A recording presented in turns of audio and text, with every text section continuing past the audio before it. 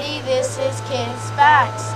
We are going to China. Do you know where it is? Yes, that's right. We'll see you there.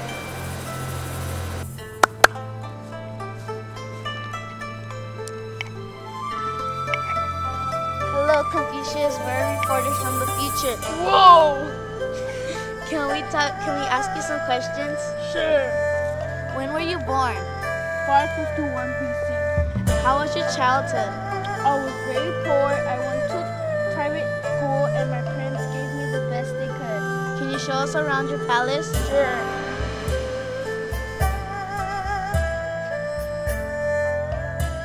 This nice reporter has come here to ask you some questions. Well, she may ask me as many questions as she'd like.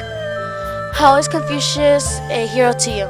Well, me and my family were slaves, and he came to see us, and we told him of all our troubles, and he came and offered us a home and all the things we would need: food, water, and all the necessary things.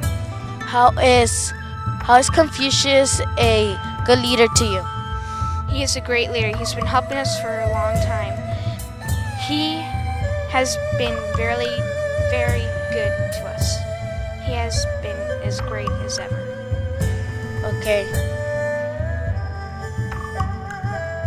Hello, we are here today for a special ceremony for Confucius.